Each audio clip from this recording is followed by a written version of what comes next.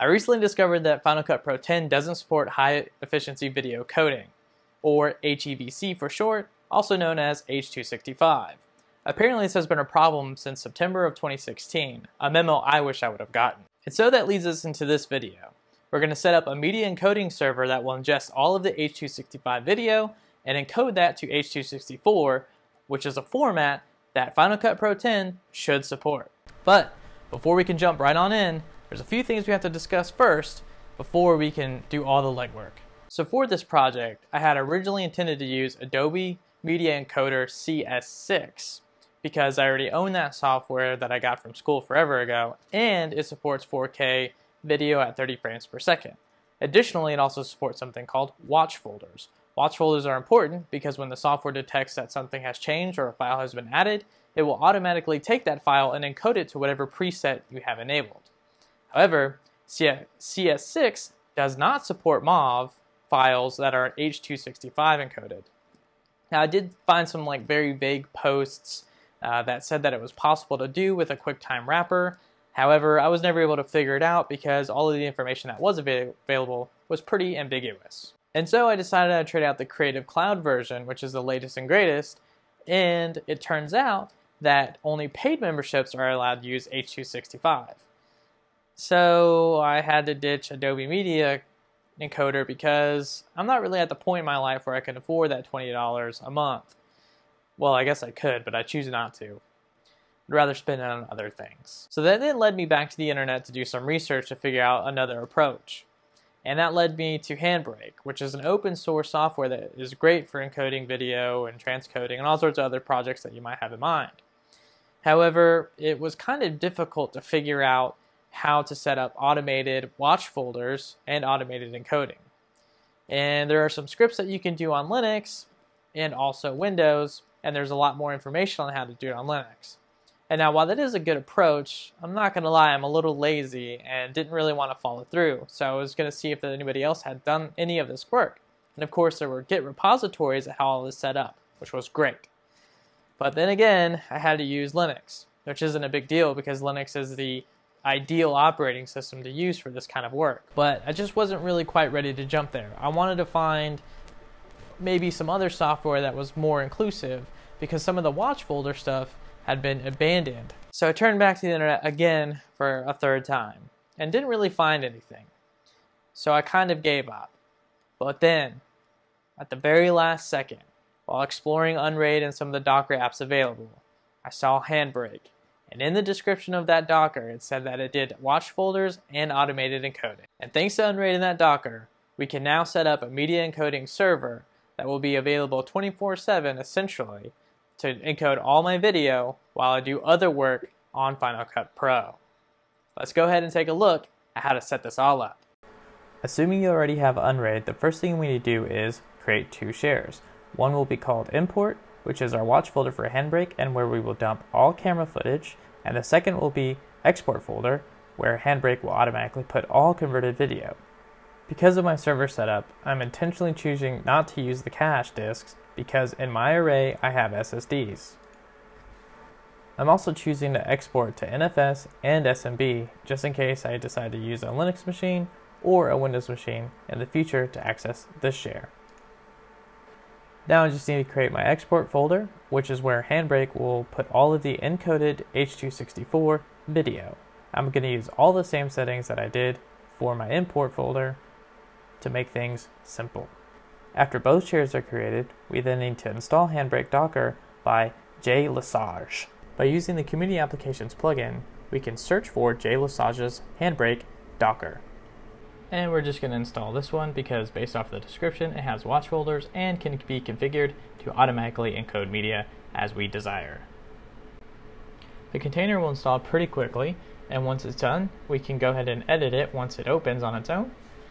We could change the network type if we want, however in this case I'll be leaving it set to bridge, and then all we have to do from here is add our watch directory, which is going to be our import share that we created earlier. Next we're going to set the output directory to our export share that we created earlier. We can go ahead and ignore the preset for now, but we will need this later. And then I'm going to go down to more settings and then go ahead and look for check interval and change this to 10 seconds You don't have to do this, but I'm choosing to for no particular reason. And that's all the settings we need to make here. So I guess we can just go ahead and hit apply.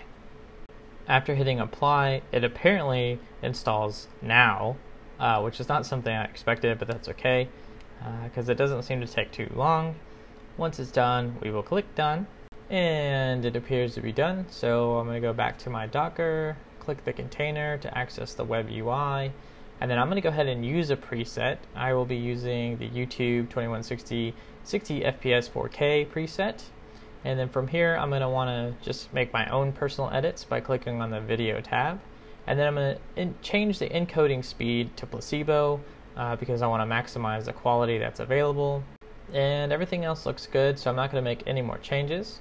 So what I'm going to want to do is go ahead and do save as. And I'm going to change the name to something simple like 4K 60 FPS. And I would put it in its own category if that's not necessary. I'm going to check the default tab, but I don't think this actually works. Click OK. I'm going to go ahead and hit save again, just in case, because I don't trust the software. Now I'm going to exit the software.